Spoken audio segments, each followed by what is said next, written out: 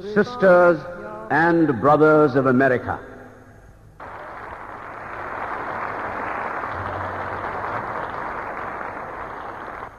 It fills my heart with joy unspeakable to rise in response to the warm and cordial welcome which you have given us. I thank you in the name of the most ancient order of monks in the world. I thank you in the name of the mother of religions. And I thank you in the name of the millions and millions of Hindu people of all classes and sects. My thanks also to some of the speakers on this platform who, referring to the delegates from the Orient, have told you that these men from far-off nations may well claim the honor of bearing to different lands the idea of toleration. I am proud to belong to a religion which has taught the world both tolerance and universal acceptance. We believe not only in universal toleration, but we accept all religions as true. I am proud to belong to a nation which has sheltered the persecuted and the refugees of all religions and all nations of the earth.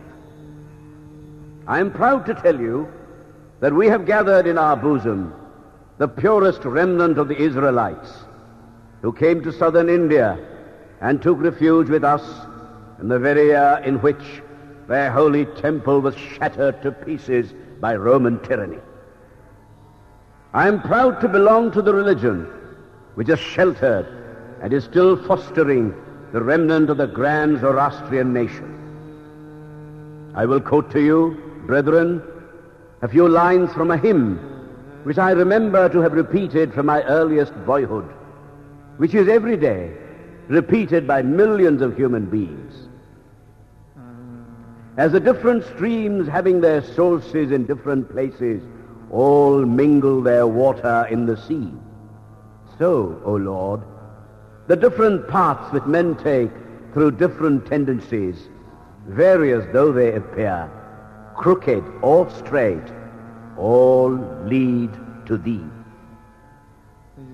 The present convention, which is one of the most august assemblies ever held, is in itself a vindication, a declaration to the world of the wonderful doctrine preached in the Gita. Whosoever comes to me, through whatsoever form, I reach him. All men are struggling through paths which, in the end, lead to me.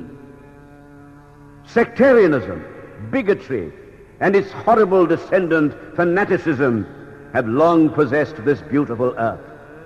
They have filled the earth with violence, drenched it often and often with human blood, destroyed civilization, and sent whole nations to despair. Had it not been for these horrible demons, human society would be far more advanced than it is now. But their time is come, and I fervently hope that the bell that tolled this morning in honor of this convention may be the death knell of all fanaticism, of all persecutions with the sword or with the pen, and of all uncharitable feelings between persons wending their way to the same goal.